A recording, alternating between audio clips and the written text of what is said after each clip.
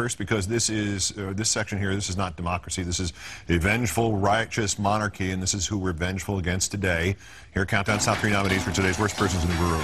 The bronze to Anthony Loiacono, California businessman, founder of Tea Party Television. This is a story about the Tea Party, a TV network, and baseball cards. Mr. Loiacono is being sued for $19 million by 6 men who claim they invested nearly $300,000 in what Loiacono said was a project to develop an all-Tea Party TV channel.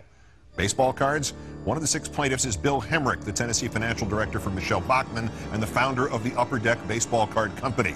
The defendant, Loiacono, used to work for him in the baseball card business. Hemrick threw him out of the company and sued him, and still went back and invested with him in a field Loiacono knew nothing about: television. Hemrick and his colleagues say Loiacono simply spent their money on himself and his friends and relatives, never put in his own money as he promised, used their money to outfit his own luxurious offices, overcharged them for the few business-related things he actually did, never did anything to fund the network properly, lied to them, defrauded them, was guilty of misappropriation of funds, self-dealing, and corporate waste, put up a crappy website, and failed to take any steps towards getting an HD channel up and running on time. Interesting. The runner-up, Senator John McCain, F of Arizona. F for his new party, F'd up.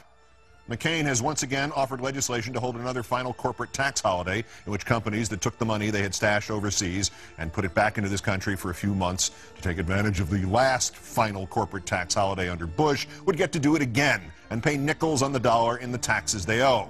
McCain's justification: you brought $1.5 trillion back to the United States of America. It's bound to have some positive effect somewhere. I don't see how it would not. Even if they buy more yachts and corporate jets and all that, it's bound to have some effect.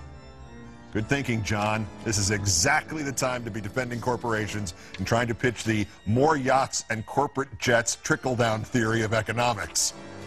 But our winner, presidential delusionee and former Pennsylvania Senator Rick Santorum.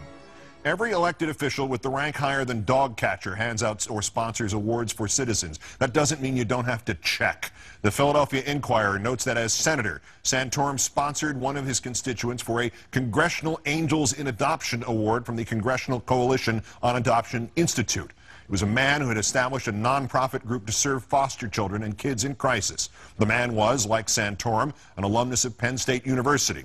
Its philosophy is simple, read the citation of the organization. It is easier to develop a child than to rehabilitate an adult. How prophetic.